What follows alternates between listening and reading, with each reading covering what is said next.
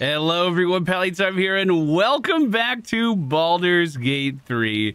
Today is gonna be a big day. In today's video, we are finally pushing forward on the high road out of Act 1. I have never, ever left Act 1 before. I have played this game for 3 years and have never been able to see what is behind this archway. This is a monumentous occasion. Now, I could have left out of the Underdark, just for the record. We could have taken an elevator out from pretty much the same area where we docked our ship. It was just a few feet away. But it's said that the high road is the more difficult road to follow. Halsin warned us about a shadow curse on this road, and I am very curious to see what that is all about. Thank you guys so much for being here. If you're still enjoying this series, I encourage you to hit the thumbs up button. It helps out our videos a ton with the YouTube algorithm. And if you're excited for more content, maybe we'll find other people that are equally as excited about it. Now, without any further ado, we are going to make our way into Act 2. I'm by myself? Oh no, oh, everyone's just stacked up together. All right, and break. Good job, guys.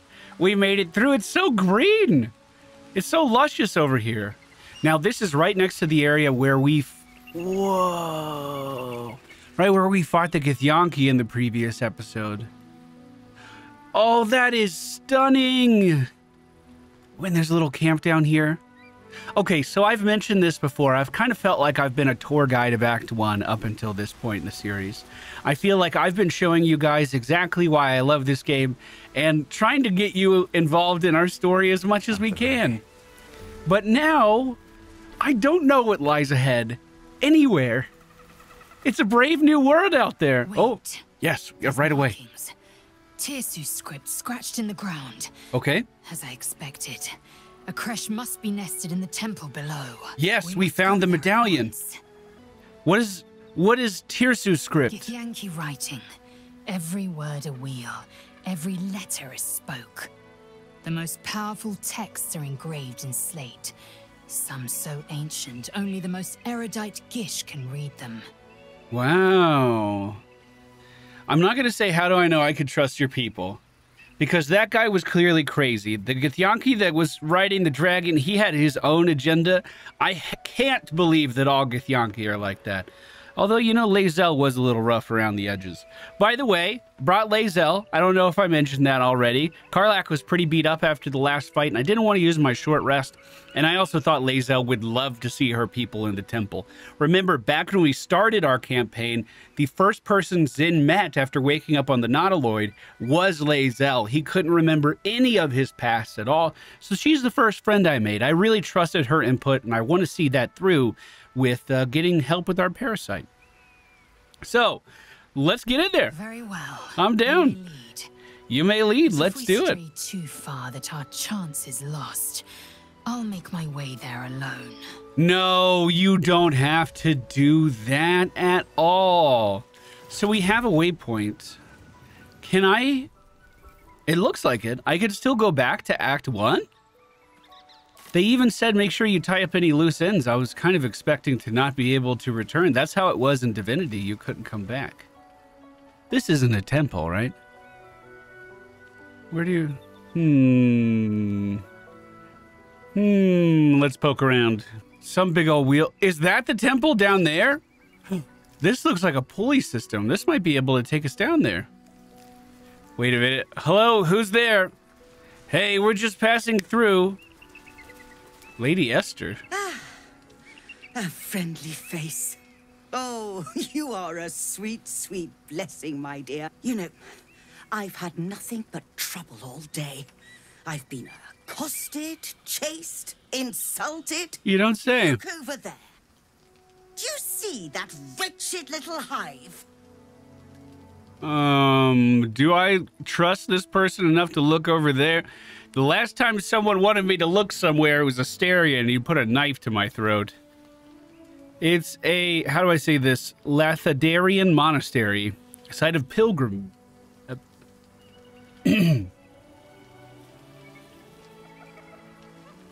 How do I say this? It's a Lanthadarian monastery, a site of pilgrimage. How could it be wretched?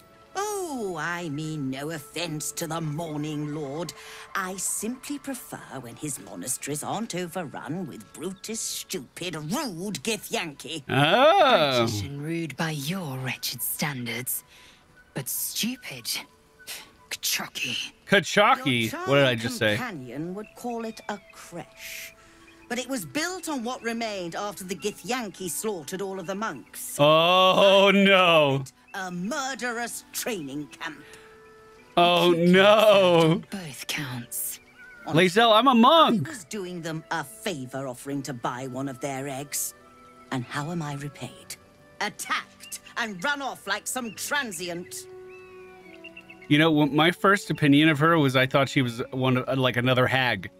Like there were more of them. I believe there was a letter inside of Auntie Ethel's like underground area addressed to her from another hag. So I'm just going to accuse everybody, I guess, until we find one. Why would you want to get Githyanki egg? You kind of passed right over that. The Society of Brilliance asked me to acquire one of their roe so they can incubate it, and once it hatches, raise the spawn in their tradition. That's weird. Please, do enlighten me. What is this tradition?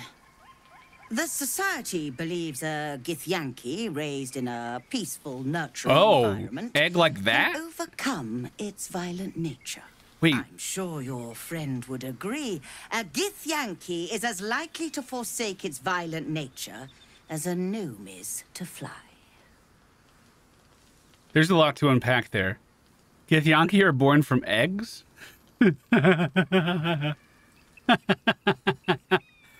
Oh, violence is taught, not inherited. You do not steal a child to know that. I mean, yeah. I agree with that. You've been sipping from the same goblet as the Society. Perhaps you'd be willing to help then, to prove your point. They may have chased me away, but surely the Gith would welcome a person with such sympathetic views to their creche. Well, I certainly hope so. And once inside, you could simply purloin an egg. I've never heard that word in my One life. of Gith's own. I will slit your throat for even suggesting it. I'm not talking to you. You'll be well compensated, of course. Just bring me an egg. Man, I want payment up front. You think I could pull that off? You know, this is kind of messed up. You're taking the future of the Githyanki away from their parents. My friend is right. This is messed up, but I'm not going to say that. Do you have any equipment worth trading? So. We'll at least take a look at this first. She has the graceful cloth. You gain cat's grace and increase your dexterity score by 2 to a maximum of 20. You gain 1 dexterity bonus saving throw, and you can increase your jump distance by 5 feet. That's rare clothing. Wait a minute. Wait. Hold the phone. 2,000 gold for that. That is a lot. If we compare that to what I'm wearing now, it's the same AC.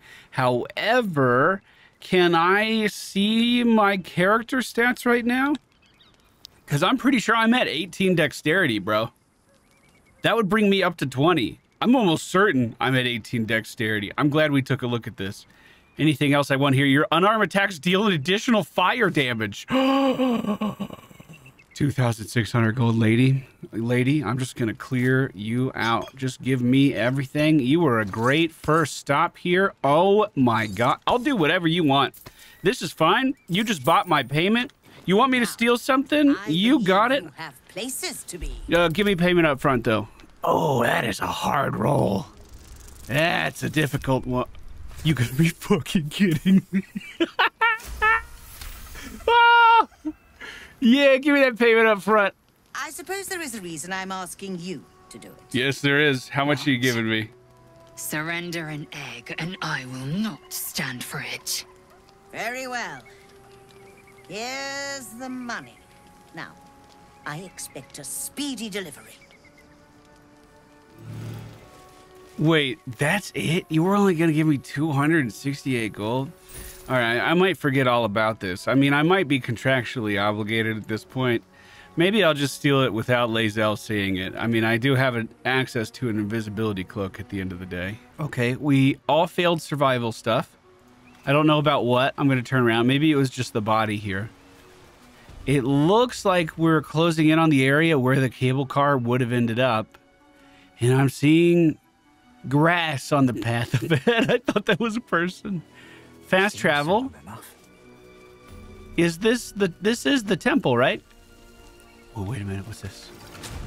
Oh, yes, the monastery. Good, good, good. Alternate way in, maybe, from above? I can make that jump. I'm sure everyone in the party can. Are we going to need to use will to... Wait, can we perceive anything through this? I'm not going to put my camera in there. I don't know. Maybe if we're trying to be on the good side of the Githyanki, maybe blasting our way in through a hole in the side of a building isn't the best first impression. I can think of maybe some other way of introducing ourselves that might go a little better. But as the game does its save on its own, maybe I am mistaken. Wait, wait, wait. Hello? Cutscene. That's enough. Uh-oh. Halfling getting picked on. Looks like a few halflings. They caught a herd. If this is about that weapon your friend was talking about, we don't have it and we don't know shit about it. Is that the absolute necklace? Move. No. No, I'm not going in there. I won't. I don't think that's gonna go well. Oh, no. Yeah. Gonna have to get that checked out. Anyone want to join her? As I thought. Through the doors. Now! The captain is expecting you. The captain? Forward, carefully. These cultists have the creche on high alert. They're already killing people. We can't presume their innocence. Like, I don't know if these people are innocent or not. I am going to make sure I equip our new gear before we head inside. There's, oh, a box we can climb here. This door was locked, and it has enchanted security. I don't know what that means, but that makes me think I might want to find another way around. There's also broken glass here that leads maybe to another door we can open. What about this vine? Ooh, I'm kind of liking this entrance. We're up on the roof. That feels stealthy. Easy doors for us to open. A corridor. Oh, we're above the courtyard, right? Oh, one more room over. Okay, a few plaques in here. Very cool design on the floor, and it looks like some of it is targetable. A stained glass window. Can I peer through it to see what's going on down below? The monastery's notable keepers adorn these intricate panels. Lathendarian monasteries of this size were usually overseen by dawn masters, esteemed members of the clergy. Several of the pictured dawn masters remind you of monks who would dedicate their lives to mastering specific weapons of war. Nice. Examine the image marked Dawn Star Seed. The reconsecration of the monastery. Dawn Master Seed. By Dawn Master Seed. So he has a hammer and a book. Dawn Master Seed had a hammer and a book. I don't know if that matters. Look at the picture of Dawn Master Stockhold, so they might all be Dawn Masters. Song before the Zenith Day, celebrated by Dawn Master Stockhold. They had a necklace. Stockhold had a necklace. Inspect the broken stained glass Dawn window. Master Vasaid wielding... The rest of the inscription and picture has shattered away. Very curious. Take a look at Welking Glory. Master Welking Glory beckons forth Two-hand the rising sword. sun in Lathander's name. I wonder if we can find more glass somewhere. There's some here, but it looks like it was from this broken area. Oh, and it looks like we can climb even further up outside. It's like Assassin's Creed. That might be worth a look. Ooh, how do you have a dirt mound on a stone floor here? Hold on, that one may not be checking out. Inside we find a healing potion as well as a flail and a longbow. I'll probably leave those there for the time being. More knotted roots, although, hold on, action camera. Do we think this jump could potentially lead to anywhere? I don't think so. Ooh, big old chest. Opulent chest.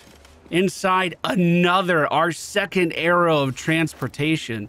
An arrow of beast slaying and 129 gold. A scroll of revivify on the other side of an iron gate. Well, let's just see if we can pick the lock on this. I don't think we need any bonuses. No. I don't think any lock is ever going to stop us ever again. Oh, by the way, let me take a look at my stats. We had +2 dex. Oh. I was only at 16. I thought my dex was way higher than that. Well, that's okay. We're at 18 now. Okay, perfect. Okay, good. Scroll of Revivify. With haste. And I guess I'm going back down. Unless you think maybe there's a way for us to jump here. Ceremonial longsword.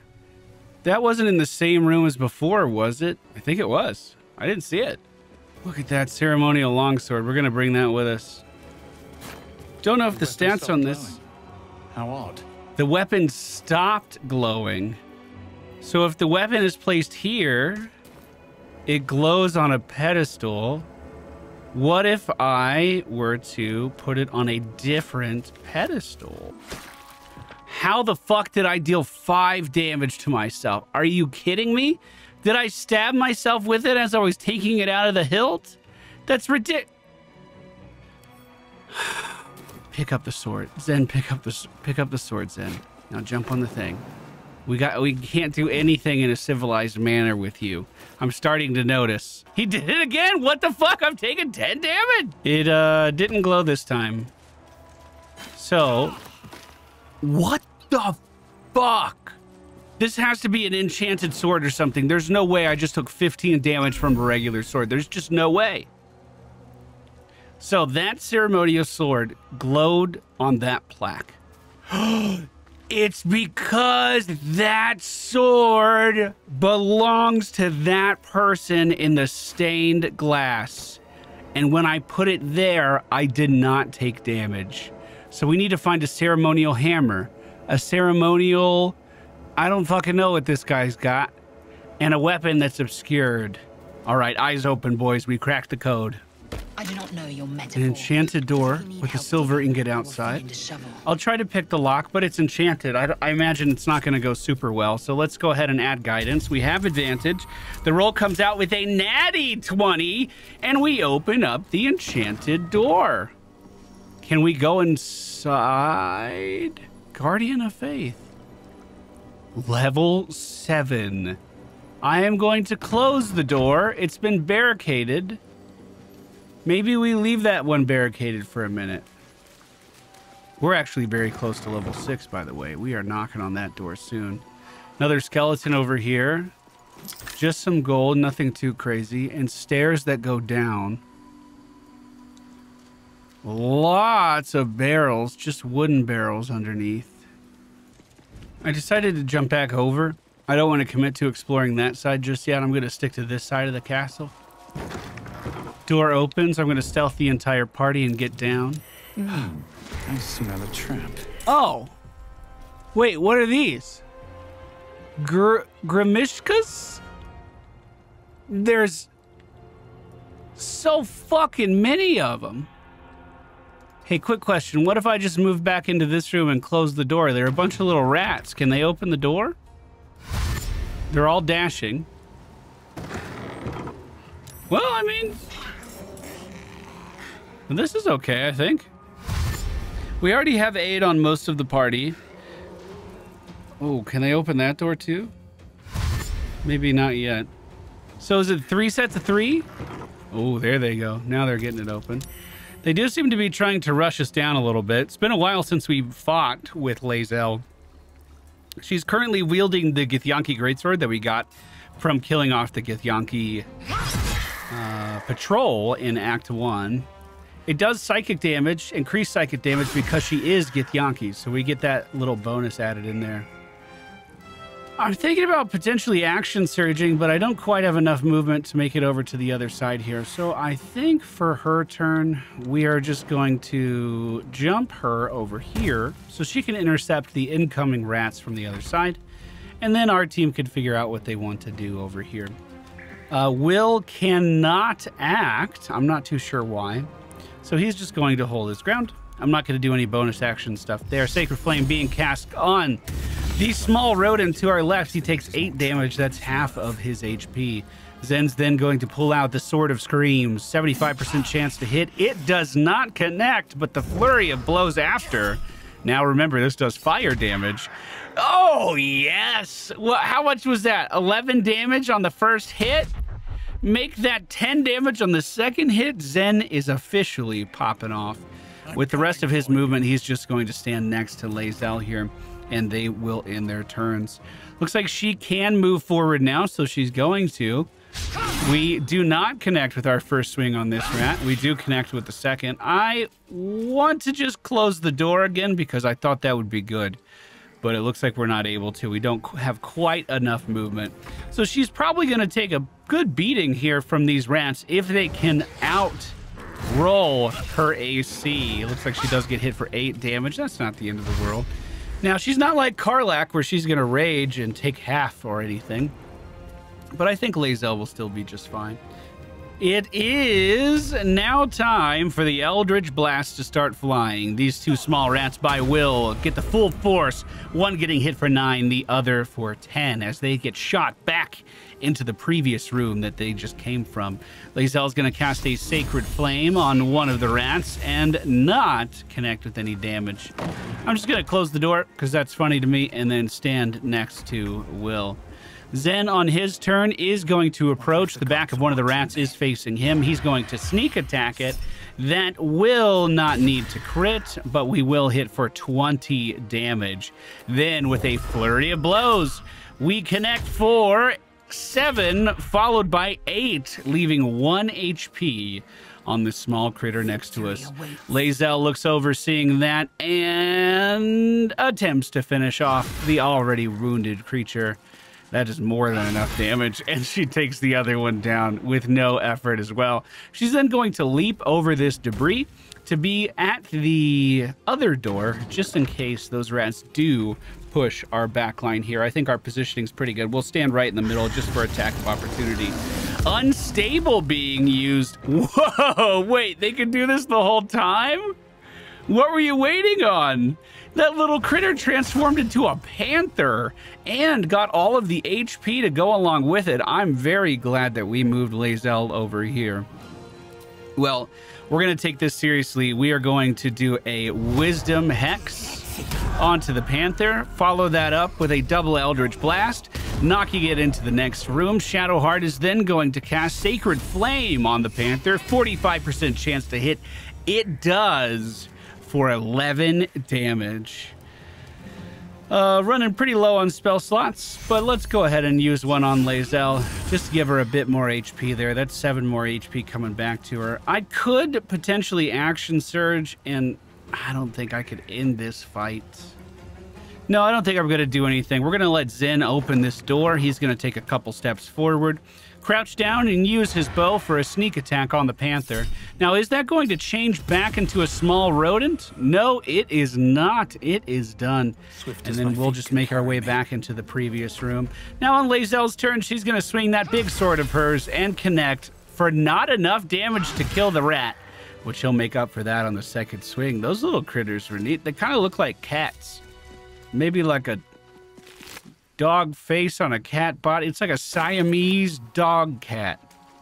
We are going to second winds and short rest. We are pretty tapped on spell slots on Shadowheart, though. Will does have a good amount. He's okay. He'll be all right. Potion of animal speaking recipe over here in the corner. And this looks like a doable jump to get onto the roof. Just saying, if I had a super jump, I think you could do it. Okay, so this is the barricade that I saw outside that I wasn't sure if I wanted to break. It looks like there were a bunch of enemies on the map, and there still are, but those enemies weren't the rats that we were fighting. They were something else. An old key was used to open this door here. An opulent chest tucks into the corner inside the scroll of slow and conjure minor elemental. Bro, wait a minute. What's up here? Hold on. Says path is interrupted. Could Lae'zel do it? I bet you can. This is just back up to the roof. We were already up here, weren't we? Ancient Githyanki warrior. Maybe we weren't up here. He has a Githyanki slate inside of his inventory. Githyanki warrior. A creche must be close. We already know the creche is close. That's a level up. We're level 6. This is huge. This is huge. This is huge. Zen finally hitting level 6 is now a rogue 3, monk 3. That means I can now pick my rogue subclass. And of course, I am picking the Way of Shadow. This gives me dark vision. I can use it once per long rest. The Shadow Art of Silence, which I can cast by using my key points. Shadow Arts of Darkness. I can create darkness in an area. Pass without trace. Call forth a veil of shadows and silence that gives you and all nearby companions a bonus on stealth checks. Shadowheart also has this as well.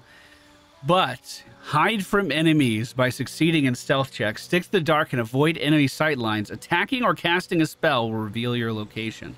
I believe I am able to jump into shadows in some way. At least that's how it's played in the tabletop version. I hope that is still the case. Oh, I'd be so sad if I couldn't.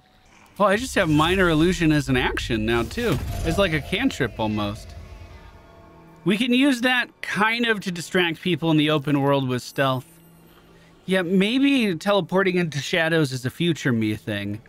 But I'm becoming more of an assassin. Oh! Speaking of which, what the fuck? What? Wait, what? I won't give in. You guys are down there? And wait, are you 2 floors down? What? Well, I'm gonna end my turn. I'm gonna keep leveling up while they figure this out, I guess. I'll see you guys in a minute. Critical miss. Wait, one is on the roof? Smell. I recognize that vintage. Those kobolds are 3 sheets to the wind. 3 sheets to the wind? What the hell are you talking about? Why is there one kobold on the ceiling that then made every other kobold on the bottom half of the building mad? And why? I have so many questions. Why are they fighting each other down there? The world may never know. The kobold looter didn't loot too much, did he? Well, that concludes my turn, I guess.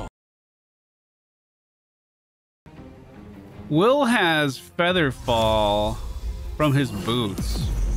I'm gonna use that to then jump. Oh, the camera angle's weird, but I think I could do it. Hold on, let me go action cam. I'm gonna jump. Wait, that was his bonus action, so he can't even do it, but I can at least skip a step next turn. God, this is so slow. Oh my goodness. Wait, there's someone in this room. There's actually someone in this room. I'm gonna move up. I'm gonna sneak. I'm gonna attack from the shadows. He's a kobold scout. Maybe the other one was a scout too. Maybe, no, he was a looter, wasn't he? Okay, well, they're at least not gonna know where I am for a second. I could theoretically shadow step down there next turn. I don't believe I've used that in this short rest. So that's how I can get down there. I think Will on his turn is going to be able to just plummet. Oh, they're all so very close to a fire wine barrel. Oh, if only we had some form of fire we could place there. There's so many next to it. This is ridiculous. All right, Will's going to leap down. Probably not all the way. I think we'll be able to get a few of us down there at the same time. Featherfall lasts for another 9 turns as well, so we're setting ourselves up. We almost have everyone here. It doesn't look like there is going to be a climb option. So even casting a scroll of Featherfall at this point, I don't think would be a bad idea. I haven't done an action for Lae'zel. I have a lot of my scrolls just sitting in one of these bags. I'm sure I have a Featherfall one. I have one Featherfall one. We're going to do it. That'll hit all of us. That'll give us all a way of getting down there next turn. That's the best news so far. In fact, if I can... Wait, they're coming over to see us. Oh, this is wonderful. Wow, I could just start attacking right away. How great. Zen is going to drop down just behind the kobolds that are moving forward. He is still invisible for the time being, but he will open up with a sneak attack from stealth. This should be a one-shot. That will give him invisibility for the next turn. He's then just going to move further into the room and wait for more of these kobolds to start moving this way. Looks like our... No way. He threw a fireball at his friend. No way. To reveal me? Did his friend know? Oh, and they're all moving into that fire. We know that these guys are going to explode if they die to fire damage. So we may not be that safe. We may not be that safe after all. Shadowheart's going to drop down next, landing just behind the kobolds here. I don't think that barrel's in play anymore. Some of these guys have already taken some burning damage. 55% chance to hit. We do not hit with the Sacred Flame. Shadowheart's going to back up a little bit here and just try to clear the way a little bit. Clear some space a little bit. Will landing on the path and now fires off 2 Eldritch Blasts at the 2 closest of the kobolds. Killing both of them. Neither of them exploding. I'm going to action surge. I'm going to do that again. Hitting the 2 closest kobolds. Both surrounding Zen. They do connect. They do not explode. One of them is not dead yet. We're going to see Lae'zel jump down from the top now. She runs forward, sword in hand. Oh, no, she doesn't. We're going to use the Githyanki crossbow to connect for 7 damage. I was thinking about action surging that. Still may not be a bad idea. She fires off another crossbow shot to the high ground and connects with another kobold. That'll end my turns. Looks like there are 4 more kobolds in this room that are going to be moving towards us now. I think their goal must have been to surprise us with numbers, try to swarm us, and then spread that fire around. But we had plenty of warning that they were on the way. We were able to adapt to this no problem. Lae'zel's going to move in with the Sword of the Githyanki. Ooh, 14 damage on the first swing. She goes in for 19 on the next. She is going to action surge. Follow that up with another swing on the Kobold Looter. And where is the final enemy? They are standing in the next room. She is going to pull out that Githyanki crossbow. 80% chance to hit. It connects for 7 damage. With Sacred Flame, we're going to try to hit him as well. 55% chance to connect. It does not. He saves the throw. Let's end Will's turn. I don't know why it was ended already anyway. An Eldritch Blast finishes them off. These guys have a lot of loot, and it's all just booze. They just have so much booze. Ceremonial Mace. Oh, shit. We're putting that upstairs. Slurp. Wait, there's more kobolds inside of the wine barrels. That is so funny. Well, I'll take care of that. Will's level up is here. Instead of picking fighter, I'm going to continue to level up sorcerer. This is going to give us 2 sorcery points and some more spell slots to unlock. This gives us a create sorcery points, spend spell slots to gain sorcery points back.